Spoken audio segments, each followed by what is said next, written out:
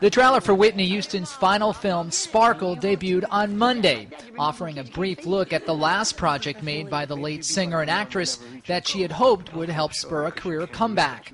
Houston, who died in February of accidental drowning due to the effects of cocaine use and heart disease, appears sporadically in the trailer. In the film, she plays the mother of 3 daughters in a successful singing group dealing with the fallout of fame and drugs. Sparkle is a $17 million remake of a 1976 film with the same name and stars former American Idol winner Jordan Sparks. It's due to be released in the U.S. on August 17th. It was Houston's first acting role in more than 15 years. The singer made her cinematic mark with the 1992's The Bodyguard opposite Kevin Costner. The film, which was a certified box office hit, also featured the best-selling movie soundtrack of all time. A special 20th anniversary edition of The Bodyguard was recently released on Blu-ray.